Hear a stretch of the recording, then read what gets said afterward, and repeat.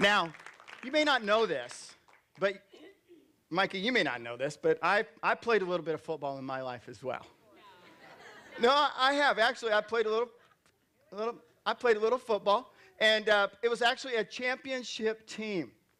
And this was my team picture. I was about 12 years old, and it was called a farm team. And I know they have farm teams today, but this was a real farm team.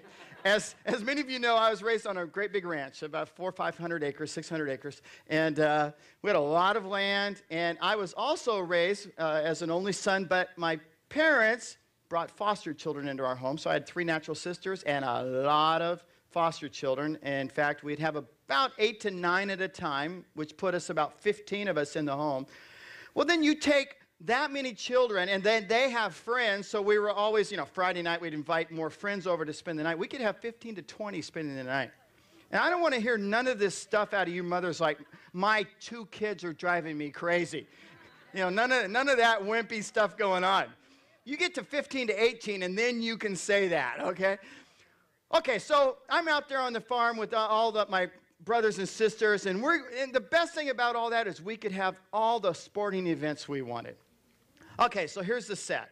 We're out there in the field, 50, 60 acre field. We had to move the cattle out of the way to set up the field, and we'd always pick kind of the boundaries. We'd go, okay, from the tree to the combine, to the tractor, to the barrel, back to the tree. That's the lines. And so we would start to play, and I got to tell you, some of my brothers and sisters would drive me crazy because everyone wanted to make up their own rules. They all wanted their own rules. So we'd line up, we'd take off, and one of them would run out of bounds behind a car, around some other piece of equipment. And then at the last minute, you couldn't get to them because they're behind the car, and then they'd break out and run across and score the touchdown. And I was just like, ugh. I wasn't quite as spiritual then as I am now. And I'd be like, I'm sick of this. So I said, come on, guys, let's go talk to Dad. So we went to the machine shed, and we grabbed Dad, and we said, Dad, these guys are cheating. Yes, your children are cheating, and you got to do it. We need you to come be the official. And my dad just kind of stares at us and goes, honestly, my dad probably didn't know the first thing about football. And he's probably thinking, how am I going to officiate something I don't have any idea about? Then he walks over, he gets on the lawnmower, the riding lawnmower, the John Deere. He pulls up. He doesn't say a word. He just puts down the mower, and he mows from the tree to the combine, across to the tractor, across to the barrel, back, and then he drives right on back to the barn. And we're all standing there like, okay, we understand.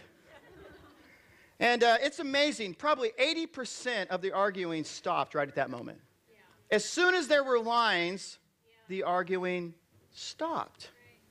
Now, that didn't stop a little bit of the, like, is the line there or is the line there? But no more was it the line here is the line over there.